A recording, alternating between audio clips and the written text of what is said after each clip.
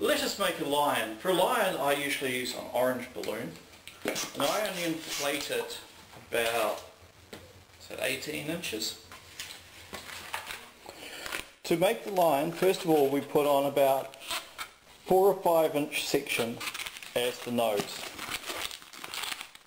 We're then going to place or make 6 1-inch bubbles. So 1, 2, 3, 4, 5, 6.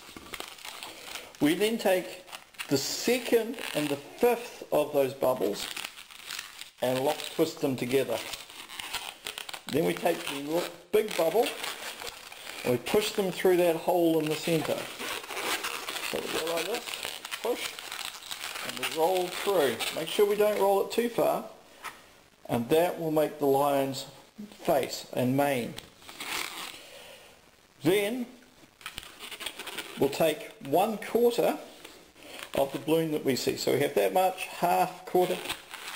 That's going to be the front leg. We do not make a neck. Do we make another bubble the same size?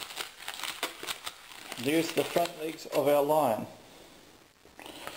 We then make a small bubble, about 1 inch, a half of what we see. One. So if in doubt, the back legs should be slightly shorter than the front legs. You do not have to do this, but I like this.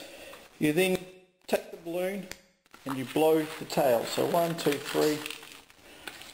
I usually tie a knot in there when I hand it out to children so they don't do it again. There is our lion.